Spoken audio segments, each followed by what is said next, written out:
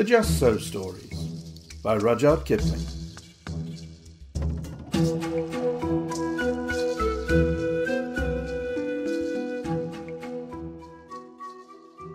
The beginning of the Armadillos.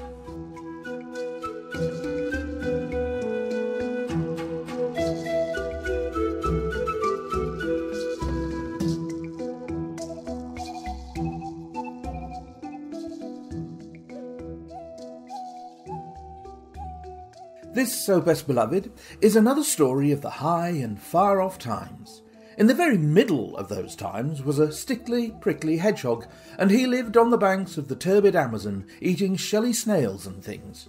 And he had a friend, a slow, solid tortoise, who lived on the banks of the turbid Amazon, eating green lettuces and things. And so that was all right, best beloved, do you see? But also, and at the same time, in those high and far-off times, there was a painted jaguar, and he lived on the banks of the turbid Amazon too, and he ate everything that he could catch. When he could not catch deer or monkeys, he would eat frogs and beetles, and when he could not catch frogs and beetles, he went to his mother jaguar, and she told him how to eat hedgehogs and tortoises. She said to him ever so many times, graciously waving her tail, "My son, when you find a hedgehog, you must drop him into the water, and then he will uncoil. And when you find a tortoise, you must scoop him out of his shell with your paw." And so that was all right, best beloved. One beautiful night, on the banks of the turbid Amazon, Painted Jaguar found Stickly Prickly Hedgehog and Slow Solid Tortoise sitting under the trunk of a fallen tree. They could not run away, and so Stickly Prickly curled himself up into a ball, because he was a hedgehog, and Slow Solid Tortoise drew in his head and feet into his shell as far as they would go, because he was a tortoise. And so that was all right, best beloved, do you see? "Now attend to me," said Painted Jaguar, "because this is very important. My mother said when I meet a hedgehog I am to drop him into the water, and then he will uncoil, and when I meet a tortoise I am to scoop him out of his shell with my paw. Now, which of you is hedgehog, and which is tortoise? Because to save my spots I can't tell." "Are you sure of what your mummy told you?" said Stickly Prickly Hedgehog. "Are you quite sure? Because she said that when you uncoil a tortoise, you must shell him out the water with a scoop, and when you paw a hedgehog, you must drop him on the shell." "Are you quite sure of what your mummy told you?" said Slow and Solid Tortoise. "Are you quite sure? Because she said that when you water a hedgehog, you must drop him into your paw, and when you meet a tortoise, you must shell him till he uncoils." "I don't think it was at all like that," said Painted Jaguar, but he felt a little puzzled. "But please, say it again more distinctly." "When you scoop water with your paw, you uncoil it with a hedgehog," said Stickly Prickly. "Remember that, because it's important." "But," said the tortoise, "when you paw your meat, you drop it into a tortoise with a scoop. Why can't you understand?" "You are making my spots ache," said Painted Jaguar. "And besides, I didn't want your advice at all. I only wanted to know which of you is hedgehog and which is tortoise." "I shan't tell you," said Stickly Prickly, "but you can scoop me out of my shell if you like." "Aha," said Painted Jaguar, "now I know you're a tortoise. You thought I wouldn't. Now I will." Painted Jaguar darted out his paddy paw just as Stickly Prickly curled himself up, and of course, Jaguar's paddy paw was just filled with prickles. Worse than that, he knocked Stickly Prickly away and away into the woods and the bushes, where it was too dark to find him. Then he put his paddy paw into his mouth, and of course the prickles hurt him worse than ever.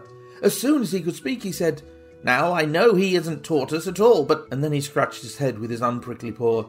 "How do I know that this other is tortoise?" "But I am tortoise," said Slow and Solid.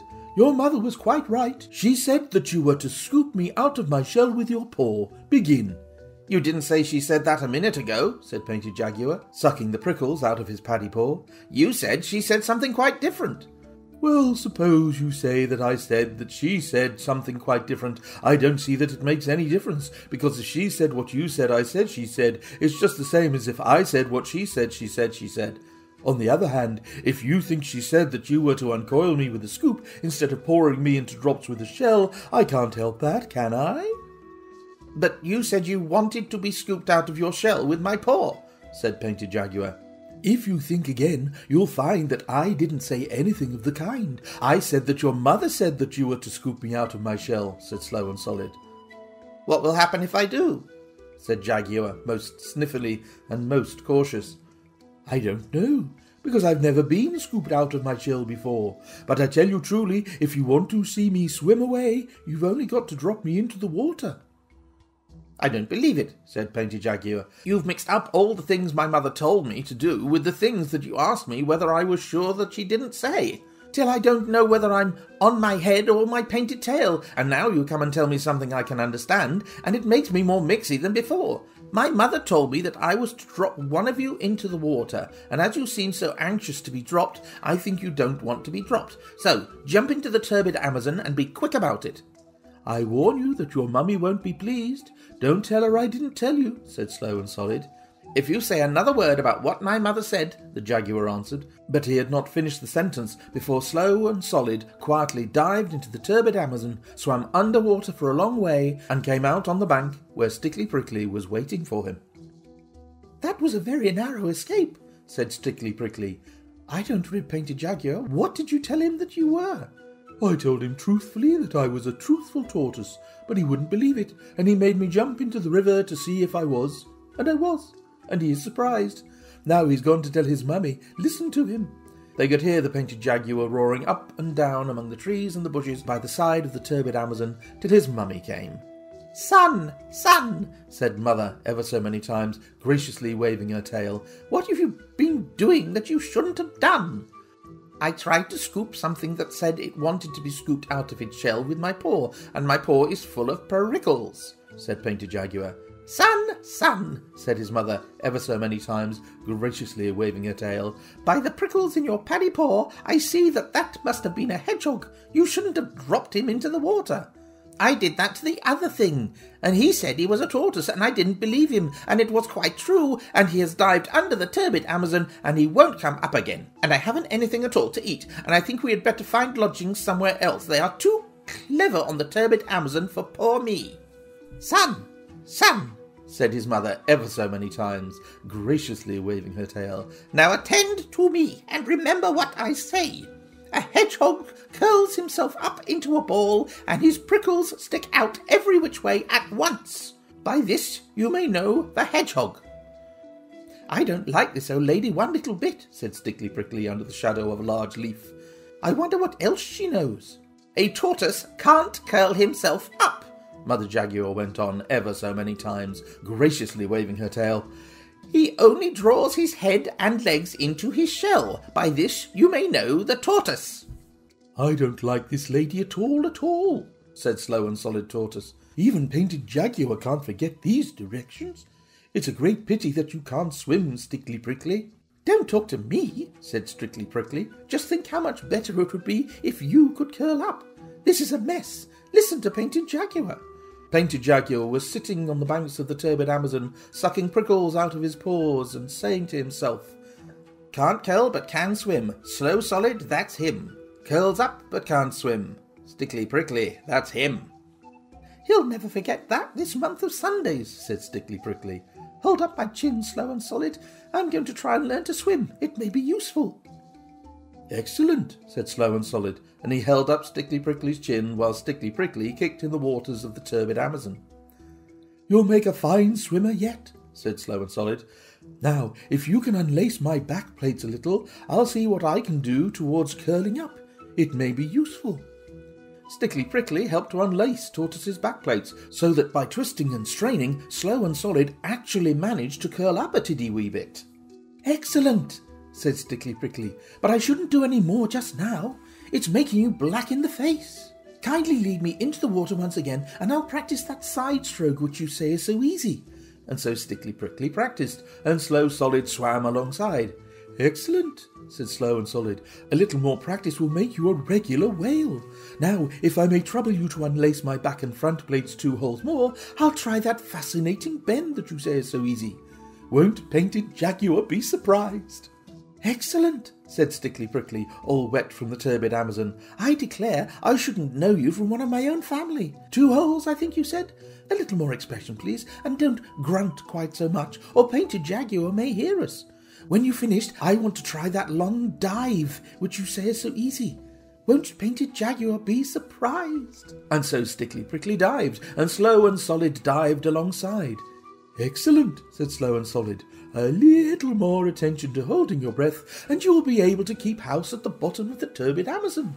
Now I'll try that exercise of putting my hind legs round my ears, which you say is so peculiarly comfortable. Won't Painted Jaguar be surprised?" "Excellent," said Stickly Prickly. "But it's straining your back plates a little. They're all overlapping now, instead of lying side by side."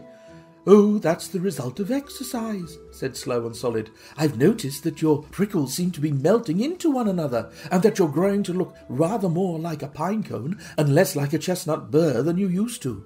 "Am I?" said Stickly Prickly. "That comes from my soaking in the water. Oh, won't Painted Jaguar be surprised?" They went on with their exercises, each helping the other till morning came, and when the sun was high they rested and dried themselves. Then they saw they were both quite different from what they had been.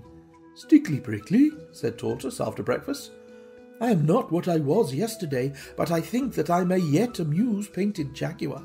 "That was the very thing I was thinking just now," said Stickly Prickly. "I think scales are a tremendous improvement on prickles, to say nothing of being able to swim. Oh, won't Painted Jaguar be surprised? Let's go and find him." By the by, they found Painted Jaguar still nursing his paddy paw that had been hurt the night before. He was so astonished that he fell 3 times backward over his own painted tail without stopping. "Good morning," said Stickly Prickly. "And how is your dear gracious mummy this morning?" "She is quite well, thank you," said Painted Jaguar. "But you must forgive me if I do not at this precise moment recall your name." "That's unkind of you," said Stickly Prickly, "seeing that this time yesterday you tried to scoop me out of my shell with your paw." "But you hadn't any shell, it was all prickles," said Painted Jaguar. "I know it was, just look at my paw." "You told me to drop into the turbid Amazon and be drowned," said Slow Solid. "Why are you so rude and forgetful today?" "Don't you remember what your mother told you?" said Stickly Prickly. "Can't curl but can swim, Stickly Prickly, that's him. Curls up but can't swim, Slow Solid, that's him." Then they both curled themselves up and rolled round and round Painted Jaguar till his eyes turned truly cartwheels in his head. Then he went to fetch his mother. "Mother," he said, "there are 2 animals in the wood today, and the one that you said couldn't swim swims, and the one that you said couldn't curl up curls, and they've gone shares in their prickles, I think, because both of them are scaly all over, instead of one being smooth and the other very prickly. And beside that, they are rolling round and round in circles, and I don't feel comfy." "Son, son," said Mother Jaguar ever so many times, graciously waving her tail. "A hedgehog is a hedgehog, and can't be anything but a hedgehog, and a tortoise is a tortoise, and can never be anything else. But it isn't a hedgehog, and it isn't a tortoise, it's a little bit of both, and I don't know its proper name." "Nonsense," said the Mother Jaguar. "Everything has its proper name. I should call it Armadillo till I find out the real one, and I should leave it alone." So Painted Jaguar did as he was told, especially about leaving them alone. But the curious thing is that from that day to this, O best beloved, no one on the banks of the turbid Amazon has ever called Stickly Prickly and Slow Solid anything except Armadillo. There are hedgehogs and tortoises in other places, of course. There are some in my garden. But the real old and clever kind, with their scales lying lippity-lappity one over the other like pine-cone scales, that lived on the banks of the turbid Amazon in the high and far-off days, are always called armadillos, because they were so clever. So that's all right, best beloved, do you see? I've never sailed the Amazon, I've never reached Brazil, but the Don and Magdalena, they can go there when they will. Yes, weekly from Southampton, great steamers white and gold go rolling down to Rio, roll down to Rio, and I'd like to roll to Rio some day before I'm old. I've never seen a jaguar, nor yet an armadillo, dilloing in his armour, and I suppose I never will, unless I go to Rio, these wonders to behold. Roll down to Rio, roll really down to Rio. Oh, I'd love to roll to Rio some day before I'm old.